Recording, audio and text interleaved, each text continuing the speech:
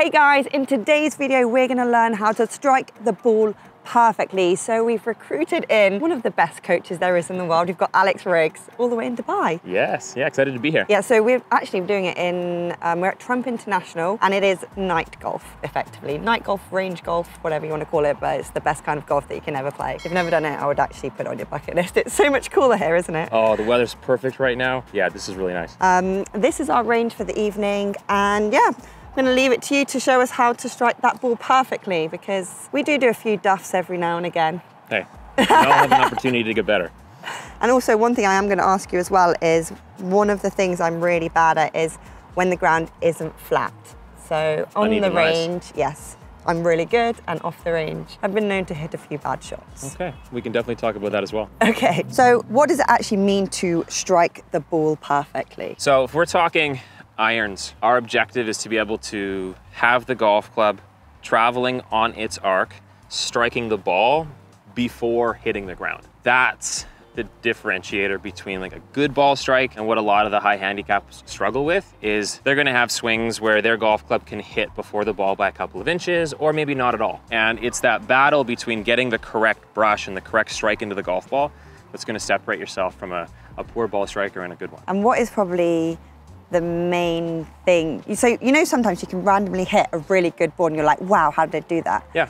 And then 2 minutes later, you're hitting like one that's behind the ball. What is the main reason for that differential?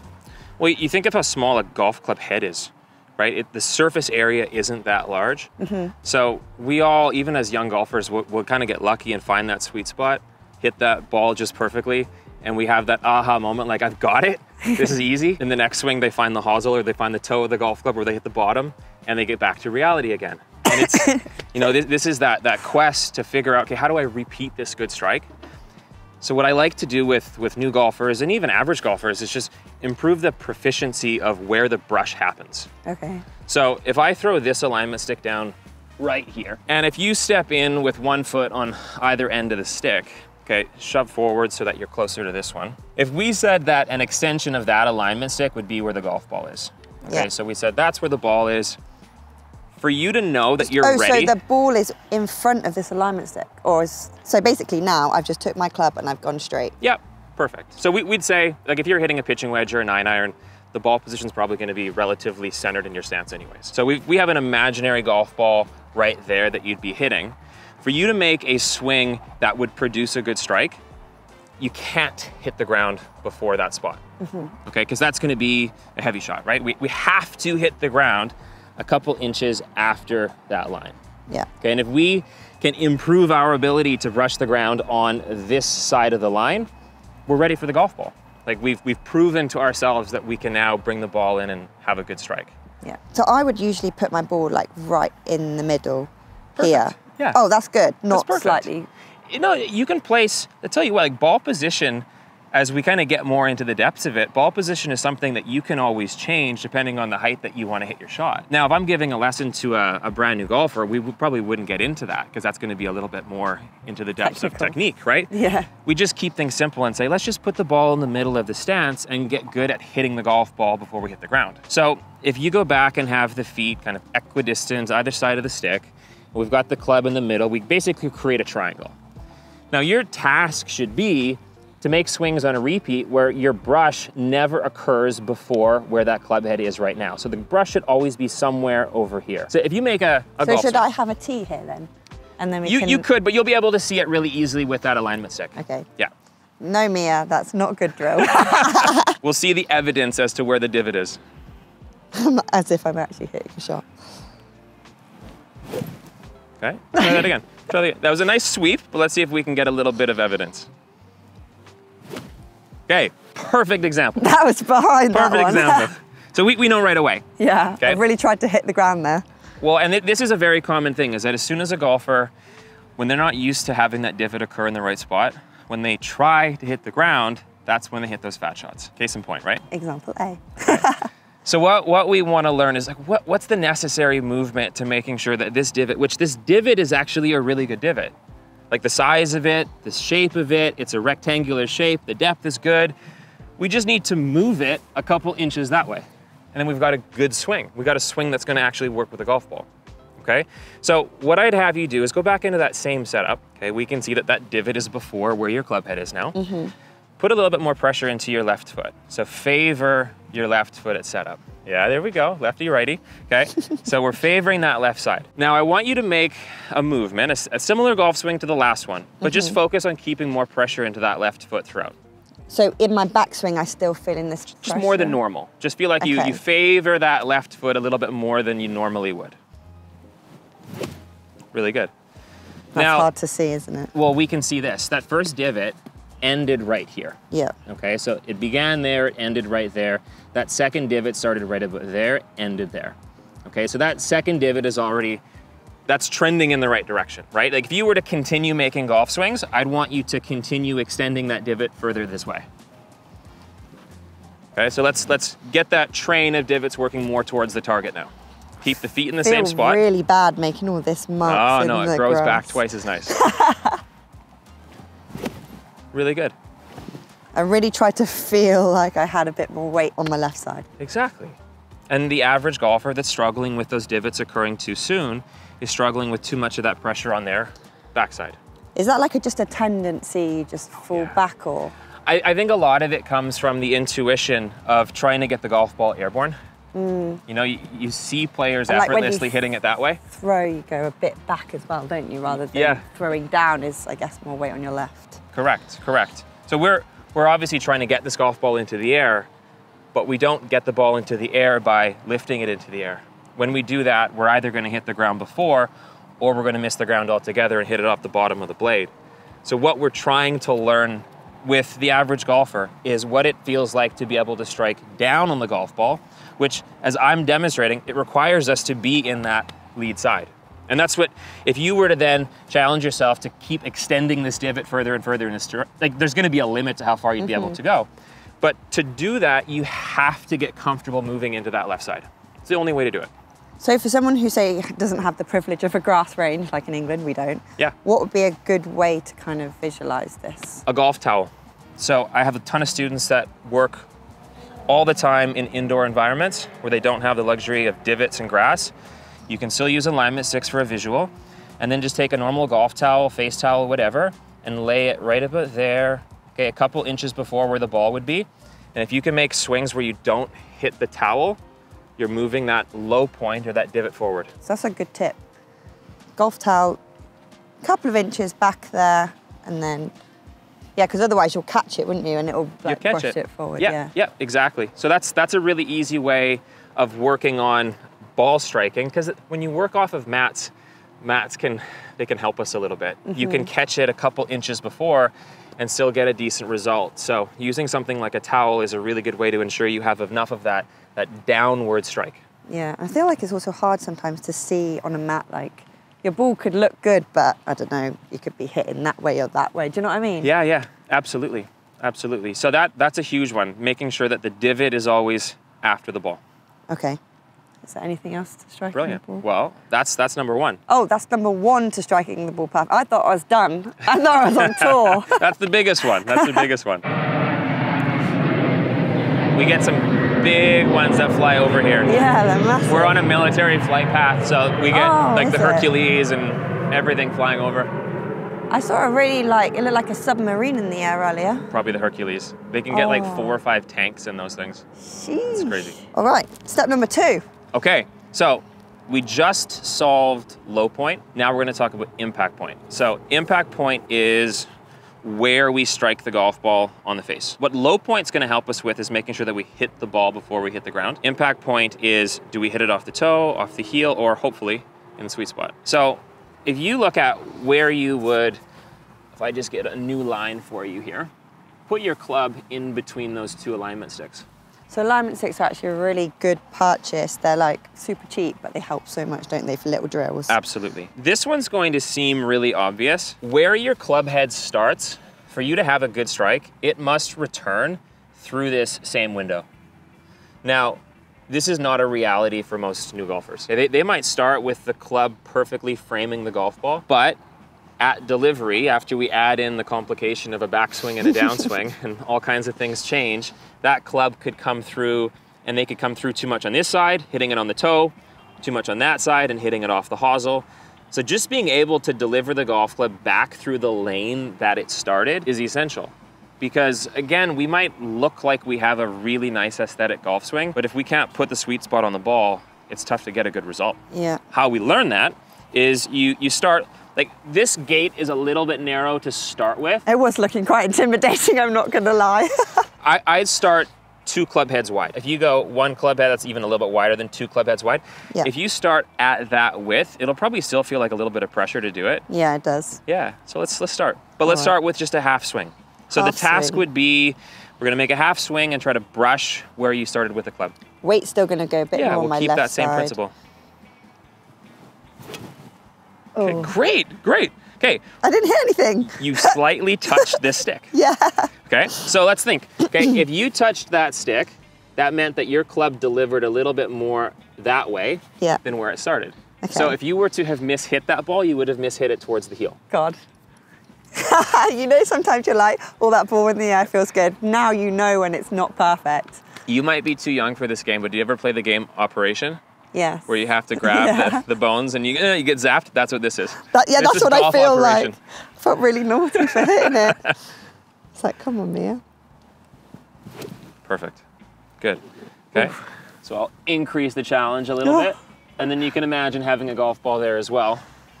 It might not look nerve-wracking to you guys, but honestly, if you do this, you'll feel that nerves. I don't know why, it's because you don't want to hit them, do you? Yeah. And it's like a little challenge, a little game. Good. Good. So that divot's occurring in the right spot.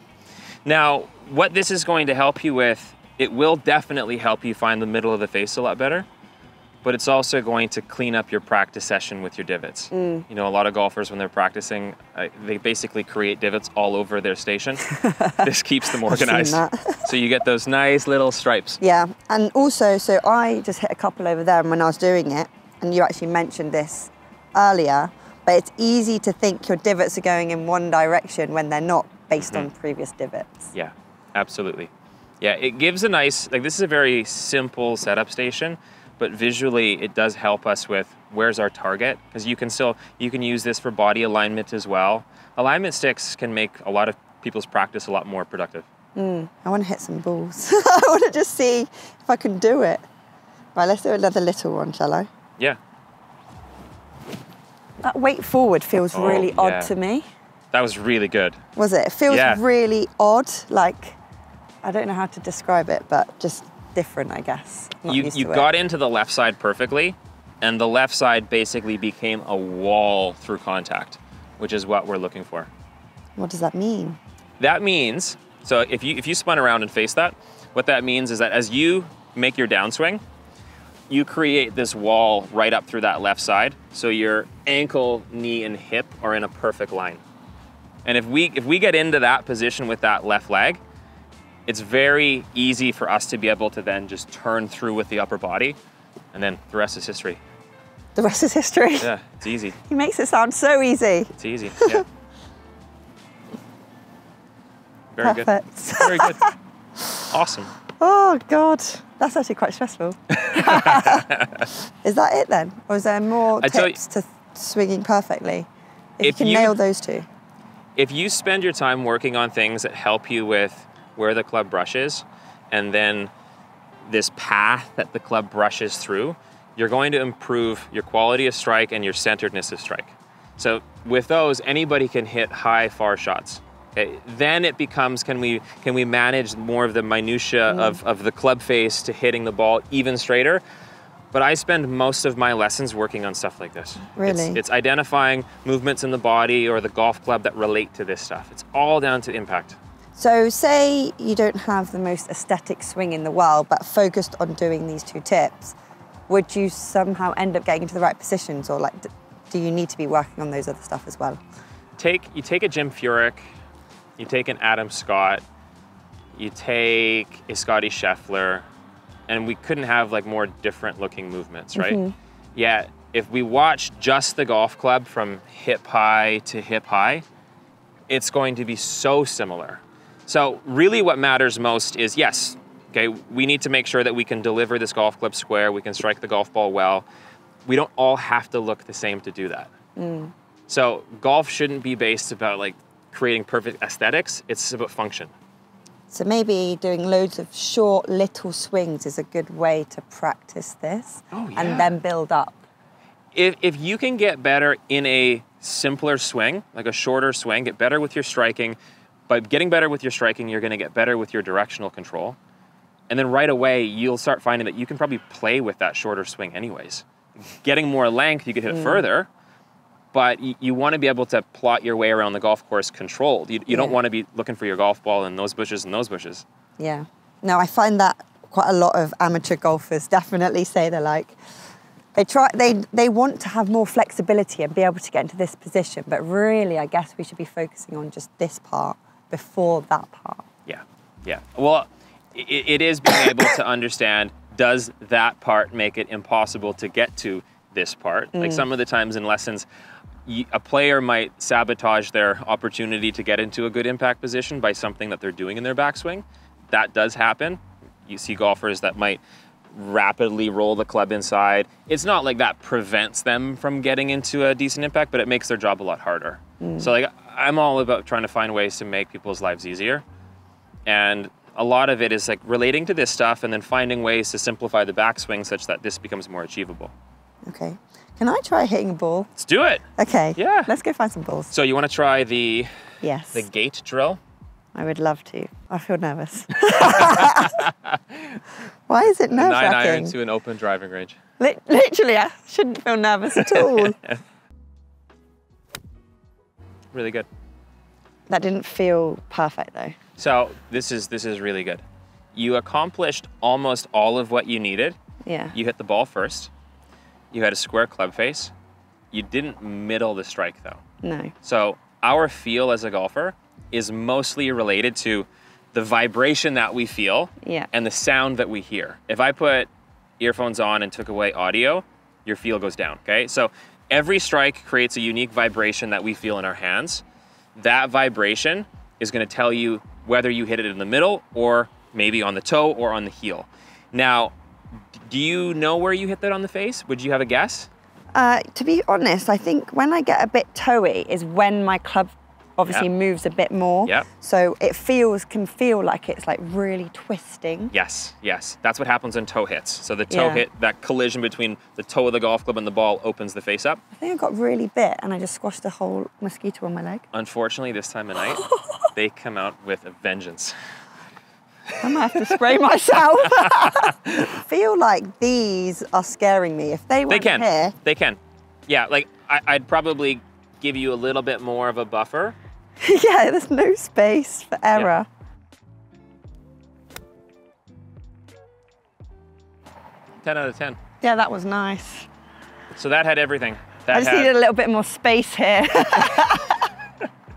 Decrease that pressure. Yeah, I think it was. It was just so close that I was like, oh my God, is my club face even going to get through this line? So what I'd do then is I would practice with a narrow gate and then widen it just a hair when you go to hit golf balls.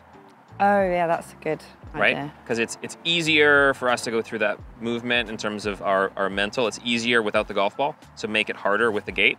And then as soon as you bring the ball in, widen the gate. Easy. Okay, that felt good. I want to hit another one. Yeah, that one was true sweet spot. Yeah, that's nice. Does getting into the left side feel like a foreign movement to you? Yeah, a lot. Very foreign, actually. So that movement's going to help a lot with your lag. Like, you know, you've said you've struggled a little bit with lag. Getting more comfortable being in the left side is going to make that a lot more possible. Okay, maybe that is it then. You know, when you do something for the first time, you always hit lots of bad shots and then people are so... You're like, oh, I'm just going to go back to my old swing. But actually you need to hit through those bad shots and then it makes it better.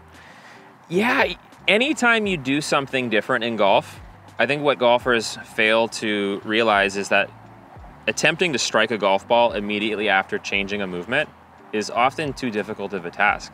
So like I'll have people work on where their divots are their divots going through the right window, as we've talked about here. And as soon as if they fall off with their strike with the golf ball, I'll go right back to working on divots again. Just because they need to get good at that skill before they go to the golf ball. See, that looks nice, but I know that also wasn't perfect. That one was slightly low on the face, meaning a little bit below. It was centered, but it was below the perfect spot on the club face. And do you know why? Because I went like that more than like this. You didn't create as much divot. And just by, it's not a huge amount, but that's enough to change where you hit it on the face. But that's a shot like on the golf course you're going to be happy with 10 times out of 10. So what is the reason why I did that then?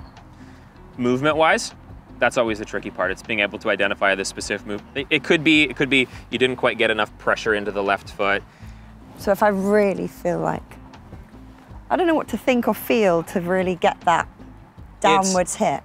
It's important for you to feel like you can get into the left foot.